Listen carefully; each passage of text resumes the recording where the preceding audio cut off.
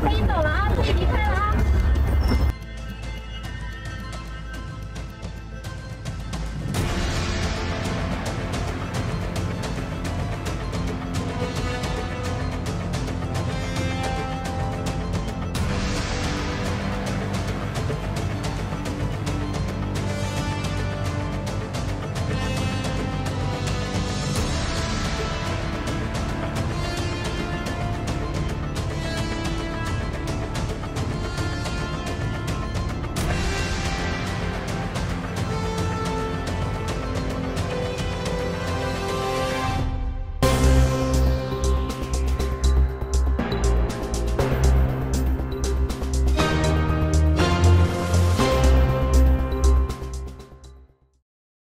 China's exports experienced a nearly 10% year-on-year drop in December of the previous year, marking the third consecutive monthly decline and the most significant drop since early 2020. This export decline trend has continued into 2023. Chinese authorities have officially acknowledged this trend, with the Director General of the Department of Foreign Trade of China's Ministry of Commerce admitting at a press conference that there has been a shift from last year's supply chain blockage and capacity issues to the current weakening foreign demand and declining orders. Furthermore, many Chinese migrant workers returned from a 2-week-long Chinese New Year holiday on January 23rd, only to be faced with additional factory closures due to the economic slowdown. Some well-known companies, like the U.S.-funded semiconductor company ATC China in Shanghai, have announced extended holiday breaks due to lost orders caused by the downturn in the chip market. Another company, Rong Technology Company Limited, plans to be on holiday for 3 consecutive months from February to May. 现在的行情不好，现在就是反向了高峰期了，好多人找不到事情做都回家了。今年好难哦，这些都是找不到事情做等车回家的。再过几天。 我再找不到的话，我也回家了。难怪我说工业区怎么都没有人找工作，现在回家了，一车一车的回家了。今年真的好难啊！所以有想下来的兄弟姐妹们，今年现在这个时候最好就不要下来了。好多人都找不到事情做，都是回家的，找不到工作。一下子突然看了这么多人等车，全部回家的路上，我突然间。 也没有信心找厂了，真的。我感觉这么大的一个工业区，就剩下我一个在找厂了，别人的话都已经失去信心了，要么就跑路了，要么就回家了，要么就公园躺平了，他们都不想找了，因为他们知道找了也白找，都没什么厂招工了，走了也没用，所以。 有实力一点的，身上还有点钱车费的，就可以跑回家。我就每天就傻傻的，就每个工业区都走一下，差不多1个月了，还没找到 barbecue 了。What should I do? What about the tens of thousands of employees? Should we quit this job and compete with others for other jobs? I'm on leave too, and friends, the situation isn't good. I just received a notice that the factory will be closed for 4 consecutive days starting tomorrow. Earlier, we were told to have 2 days off per week, but now it's taking a break. The situation is dangerous. If this continues, we won't even be able to feed ourselves. Unfortunately, the factory doesn't provide a guaranteed salary or include food and lodging.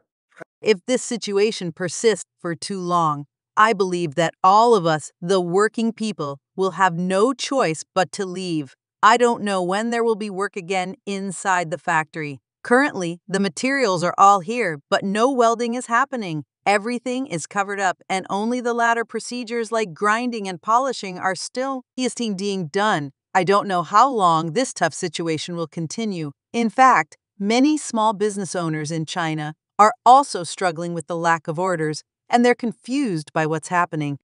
Today is February 17, 2023, and it's been more than half a month since we first reopened. In previous years, this would be the busiest time of the year for our brass door factories. Every year around the Chinese New Year, there would be a massive backlog of orders. But what's going on this year? The government said that the economy would improve after the anti-epidemic measures were lifted. This seems like a big joke.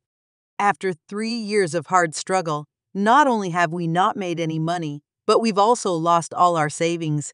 In order to survive, we had to lay off more than 2/3 of our staff. I can't even bear to think about those brothers who had been with me for more than 10 years. After the Chinese New Year, I thought the economic winter had passed. I watched official media news that talked about various good economic policies, and I believed that the spring for our brass door factory would come. So I called the brothers back, ready to work hard and turn 3 years of frustration into energy. Now the brothers are all here, but where are the orders? Where did the orders go? Are you receiving a lot of orders now that we don't need to wear masks? The market should be picking up, and there should be more orders. However, we don't feel busy in the equipment procurement business lately. The equipment is all here, but nothing is being sold and no money is being made. People are panicking. After 16 years in the shoe business, I've never seen a year as bad as this one.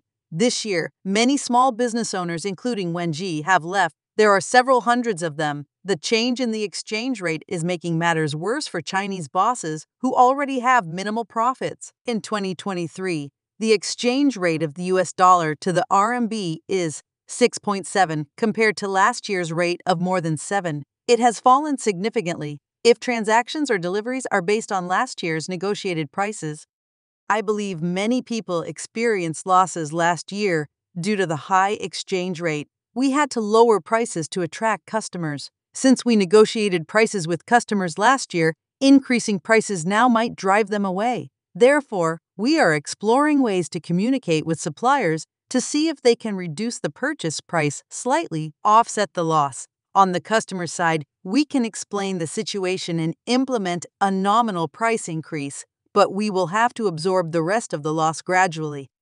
China's foreign trade exports continue to decline, posing a significant challenge for many foreign trade businesses as they struggle to determine if they can survive. I'm uncertain about my future in the face of various trends, order cancellations, rent payments, and the need to pay workers. Despite having more than 10 years of experience in foreign trade, this is the first time I've encountered such a situation. It must be acknowledged that the past few years' epidemics have wreaked havoc on the industry, eroding people's confidence in it. This is the current state of the manufacturing industry, and I'm finding it increasingly difficult to cope. Currently, we are retaining more than 30 employees with an average salary of 5,000 yen per employee. Daily expenses, including factory rent and various other costs, exceed 10,000 yen. I'm determined not to halt production, given the effort I've put in over the years. However, if this situation continues, I'm unsure when it will end. The expenses are simply overwhelming, and our hard-earned savings from the past few years have almost been depleted. It feels like we've gone back to a decade ago in just one day.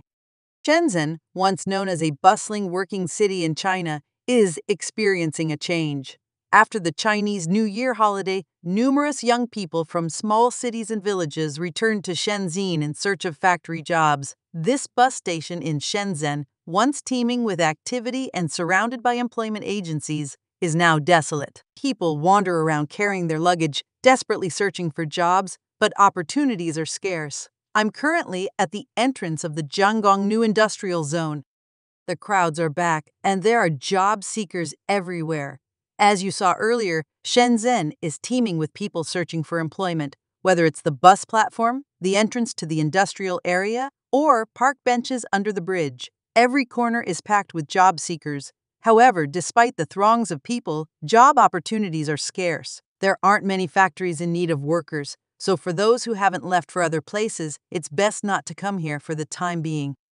The once vibrant cities in Guangdong province have now succumbed to a sense of desolation. Areas where migrant workers used to reside are becoming less crowded, and in many places, emptiness prevails. Yes, you heard it right, empty. Take a look at this entire apartment building. It remains unoccupied no matter how low the rent goes. Even the factory dormitory, once bustling with workers and laundry hanging on the balconies, now sits largely vacant. Few people live there anymore. A friend of mine mentioned that wages in Dongguan have dropped significantly, and many can only secure low-paying jobs. There isn't much work available, and overtime opportunities are scarce, making people reluctant to come to work in Dongguan. Another friend who rents out properties told me that finding jobs has become exceptionally challenging for those who come here to work. As a result, he's been forced to surrender rental properties. Several factors contribute to this situation. Firstly, many factories have reduced their workers' wages, and some people are willing to accept lower pay than before. Secondly, several prominent companies have closed down. Just a few days ago, a local toy factory with thousands of employees shut its doors. This area, once filled with factories and plants, is now marked for demolition. Many people may recall these factories that are now disappearing. As you can see, this entire industrial area is scheduled for demolition, and it covers a vast expanse. The front section is earmarked for demolition, and it's currently vacant. The opposite side is also destined for demolition, while this area has already undergone demolition. What used to be an electronics factory is now being dismantled. In addition to the increasing trend of supply chains moving out of China, the U.S. economic situation directly impacts China's exports. The U.S. and China have had a significant trade deficit for years. According to statistics from the U.S. Department of Commerce, on February 7th this year, the U.S. trade deficit with China in 2022 amounted to $382.9 billion. Now, Americans are shifting their spending towards essentials like food, fuel, and services due to rising inflation. This has diminished demand for many products, resulting in retailers being left with surplus inventory. Whether American consumers continue to spend, depleting these inventories and rekindling demand for imports, or if the U.S. economy continues to contract, will significantly affect China's foreign trade industry. Currently, orders are exceptionally low, and one of the OEM giants, Shenzhou International Corporation Limited, has seen a two-thirds reduction in its workforce. Many employees report reduced overtime, longer holidays, and halted jobs. The primary reason remains a decline in orders. Notably, major brands like Nike and Puma, which account for 84% of Shenzhou International's business, have seen their product prices skyrocket, affecting consumer demand. These customers, once an advantage, have now become a vulnerability for Shenzhou International amid the economic downturn. Faced with a sharp decline in orders from foreign brands, Shenzhou International has turned to domestic alternatives, including Anta and others. Brands are exploring this change as a potential new path forward. The contraction of the U.S. economy will also have repercussions on international shipping. Companies like Amazon.com, Target, and Home Depot are some of the shipping industry's largest customers. The future of these major customers is now clouded with uncertainty, which in turn casts a shadow over the future of China's ports and shipping industry. Furthermore, on February 7th of this year, the U.S. Department of Commerce announced that the 2022 foreign trade data revealed a significant shift. For the first time since 2019, the U.S. imported $538.8 billion worth of products from China in 2022, which is lower than the $553 billion worth of imports from EU countries. This marks China's loss of its position as the top trading nation for the U.S. This outcome is a result of the Beijing government's strict COVID-0 policy over the past 3 years, causing the sources of U.S. supply to become more diversified, particularly with increased supply from other Asian countries. The global shift in industry has caused foreign companies in China to move their production lines to Southeast Asia and India. This has resulted in a significant decrease in purchase orders for raw materials and components from Chinese local businesses, profoundly impacting China's economy. The relocation of foreign companies has led to widespread job losses and significant income reductions for those still employed, contributing to a contraction in China's domestic market and imposing substantial challenges on social stability. A prominent electronics manufacturer, Xi'an, recently announced its production line shift during a media interview. Foxconn, a major Apple supplier, disclosed its move of part of its production line to Mexico and Vietnam in a BBC interview, further intensifying the economic repercussions of this industrial chain shift. This shift may signal a broader trend of companies moving their production lines out of China. Foxconn's plans to invest $500 million in establishing a manufacturing plant in the Indian state of Telangana underscore its commitment to expanding in the South Asian market. The company already manufactures iPhones in India and recently secured a bid to produce AirPods in the country. Reports indicate that Foxconn acquired land in Bengaluru for $37 million in May and received approval from the Karnataka government to invest $968 million in the state. This move by Foxconn is emblematic of the broader trend of foreign-funded companies disengaging from China, making it increasingly challenging for China to boost its exports. As foreign capital continues to exit mainland China, it becomes advisable for Chinese companies to explore alternative options. Apple CEO Tim Cook emphasized the significance of India's burgeoning market and declared India, Brazil, and Mexico as pivotal markets for Apple, notably excluding China from this conversation. Reports also revealed a significant reduction in the workforce of Foxconn's Zhengzhou plant, once employing 300,000, which has now decreased to 60,000 to 70,000 employees.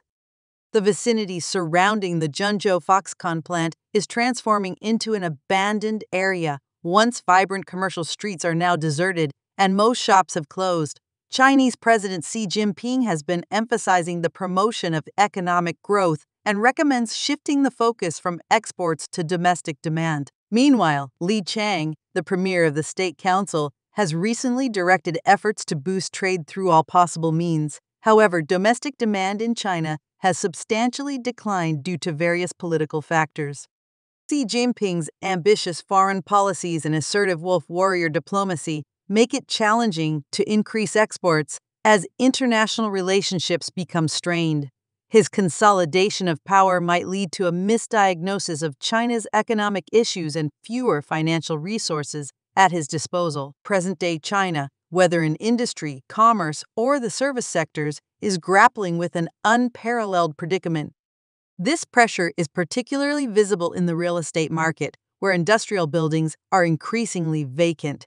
In Suzhou, numerous enterprises have moved out, leaving behind numerous empty factories with no prospective occupants. In Shenzhen, upscale office buildings stand abandoned, and roadside restaurants and various shops are available for transfer. The absence of foreign orders has created challenges for China in providing for its own citizens. June, traditionally a robust sales period, witnessed an unprecedented sales slump in China. Small and medium-sized businesses are finding it increasingly difficult to manage rising production costs and dwindling orders. Many business owners are under severe mental strain, and some are even opting to shut down their companies. An increasing number of orders are being redirected to places like Vietnam and India, and previously bustling factories are gradually becoming relics of the past. China's economic challenges extend beyond the industrial sector, impacting commerce and various other sectors as well. Enterprises are grappling with the dual challenges of rising production costs and declining orders. This confluence of factors is causing many business owners to experience extreme mental strain, with some opting to shut down their companies. The situation is exacerbated by the shifting of a significant number of orders to places like Vietnam and India, leading to once thriving factories becoming relics of the past. The situation in China is causing severe distress for enterprise owners, with those employing more than 100 people experiencing extreme anxiety. Business owners with over 1,000 employees are feeling like they are barely surviving, while those employing over 10,000 are facing the threat of disappearing entirely. Employees across the board are concerned about potential layoff. High-performing individuals are anxious about meeting their performance goals, and even successful business owners are stressed due to intense competition that leaves little room for progress. Over the past 4 decades, the world has seen China.